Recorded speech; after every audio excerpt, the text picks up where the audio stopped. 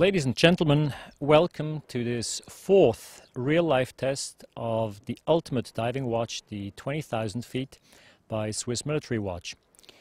My name is Frank Berg and I'm the CEO of FEET Charmex, the manufacturer of the 20,000 feet.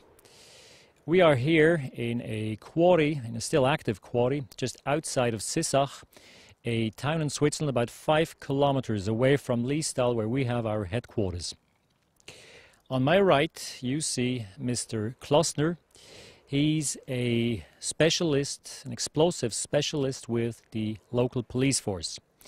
Mr. Klossner, thanks a lot for coming by and for helping us with this project. Out of curiosity, have you done anything like that before? No, I haven't at all. This kind of work, I didn't. What do you think? I mean, you said you haven't done anything like that before. Do you expect our watch to succeed, or do you think it's going to be torn apart? Well, that's a good question. I'm wondering if she will succeed, but I guess she will. I mean, we would be quite surprised if it didn't, but we will know in a few minutes.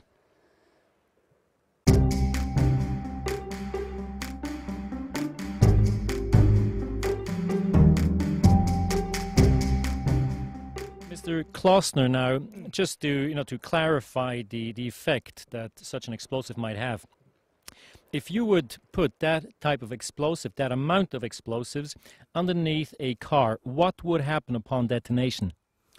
Well, you can't use the car anymore. So when you put it under the car, it will open the bottom of the car, and the gas will go inside the car, and the windows will break, and everything inside will be destroyed. Okay, so the same thing could happen to a watch, but hopefully not.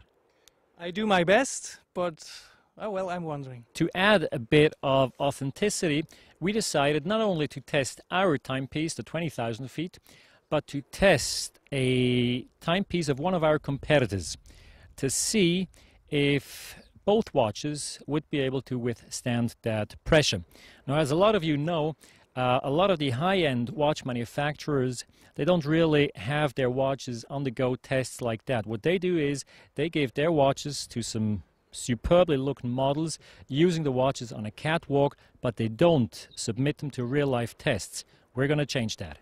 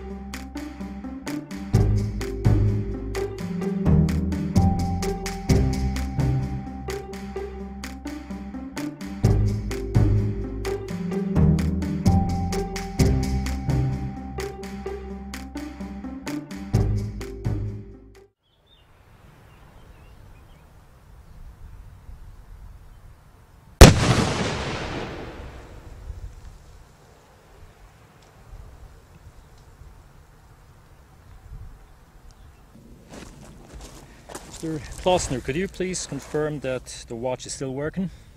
Still working, yes. Thank you. Welcome. You just witnessed 2 explosions which we effected on one of our timepieces, 20,000 feet, and a timepiece of one of our competitors. The first explosion, we used 125 grams of the explosive. The second explosion, we used twice that amount, 250 grams.